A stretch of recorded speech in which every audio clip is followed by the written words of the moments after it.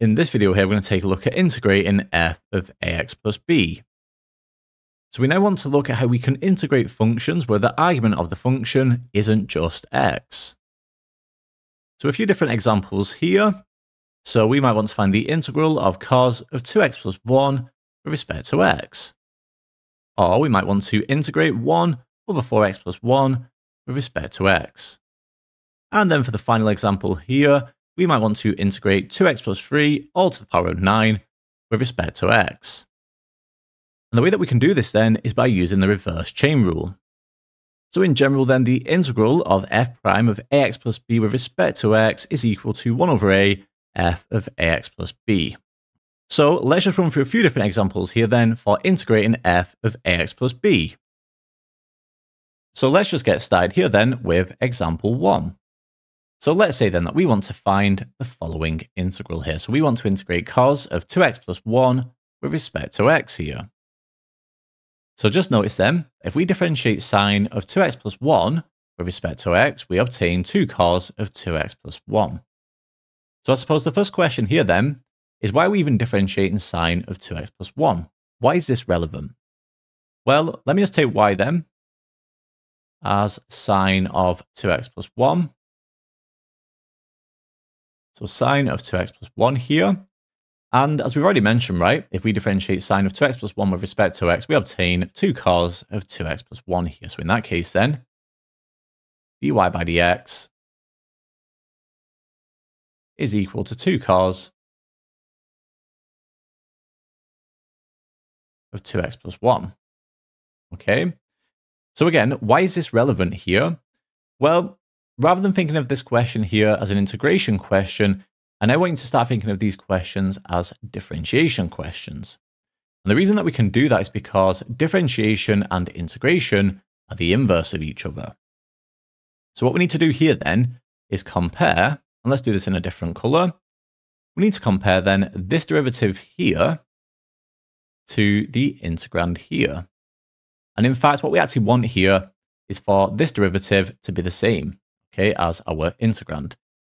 Now just notice then, our derivative here, dy by dx, is twice as much as we require, right? We just want cos of 2x plus 1.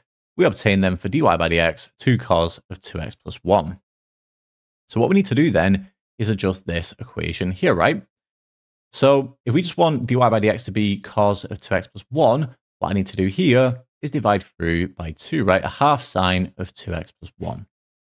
And in fact, if we do that, what that gives us here then is a result to this integral here, because differentiation and integration are the inverse of each other.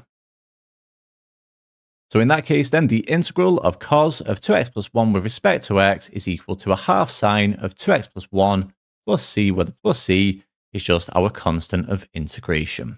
Okay, so hopefully that example makes sense. So that gives us the solution to example 1. So let's have a go then at the next example here, example 2. So let's say then that we want to find the following integral here. So we want to integrate 1 all over 2x plus 3 with respect to x here. So you should be aware then that if we integrate 1 over x, we obtain ln x. So what we're going to do here then is try y equals ln of 2x plus 3. Okay, so that's just ln of our denominator here. So if y equals ln of 2x plus 3, if we differentiate y with respect to x here, what we obtain then is dy by dx equal to 2 all over 2x plus 3. So just notice then that this is twice as much as we require. So again, all we do here, and let's do this in a different color again, is just compare dy by dx here to the integrand. Okay, and again, we already mentioned it here, but this, so dy by dx is twice as much as we actually require, right? We just want 1 all over 2x plus 3.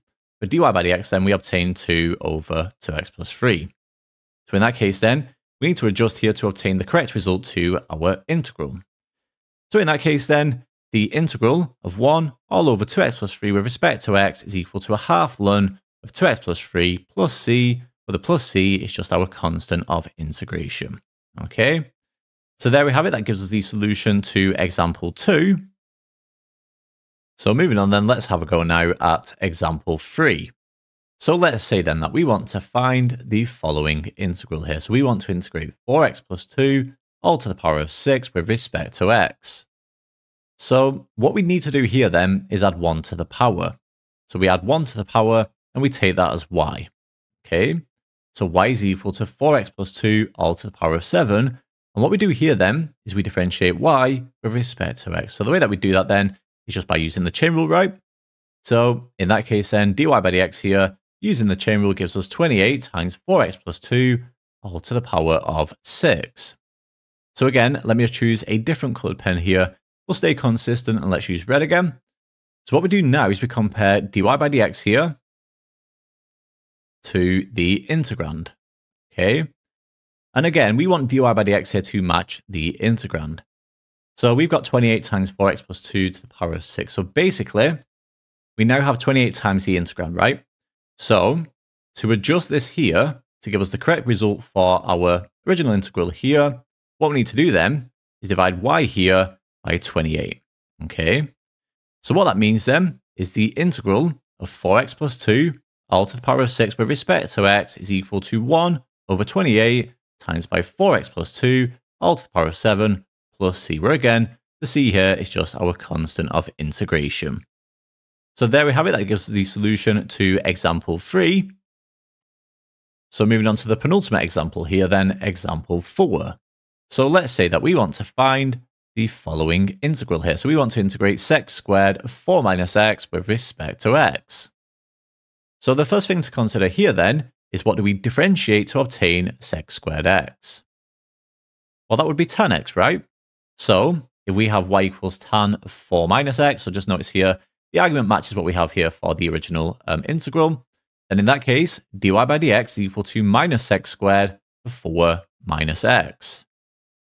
And once again, we need to adjust here. So comparing dy by dx here to the original integral and the integrand. So just notice then we want sec squared of 4 minus x. What we have here then is minus sec squared of 4 minus x. So in that case then, what we need to do here is divide y by minus 1. So in that case then, the integral of sec squared of 4 minus x with respect to x is equal to minus tan of 4 minus x plus c, where again, the plus c here is just our constant of integration. So that gives us the solution then to example 4. So moving on to the very last example here then, where we have example 5. So let's say then that we want to find the following integral here. So we want to integrate 1 minus 2x all to the power of 20 with respect to x. Now this is very similar to example 3 that we saw before. So again, the first thing that we need to do here is just add 1 to the power. So let's just consider then y is equal to 1 minus 2x all to the power of 21. And in this case here then, if we differentiate y with respect to x, by the chain rule here then, you should obtain minus 42 times 1 minus 2x all to the power of 20. So what we now need to do here, and again, let's just do this in a different color, is compare dy by dx to the integrand. Okay. And don't forget then, we need dy by dx to match the integrand. So to make dy by dx here match the integrand, I need to divide through by minus 42. So what we do then is we divide y by minus 42. So that gives us the adjustment there. So in that case, what we obtain here for the original integral, so the integral of 1 minus 2x all to the power of 20 with respect to x is equal to minus 1 over 42. So as we've just mentioned, right, dividing through by minus 42, we get minus 1 over 42 times 1 minus 2x all to the power of 21 plus c. Okay. So again, the plus c here is just our constant of integration. And there we have it. So that gives us the solution then to the very last example here, example 5. And that actually brings the end then of this video here on integrating f of ax plus b.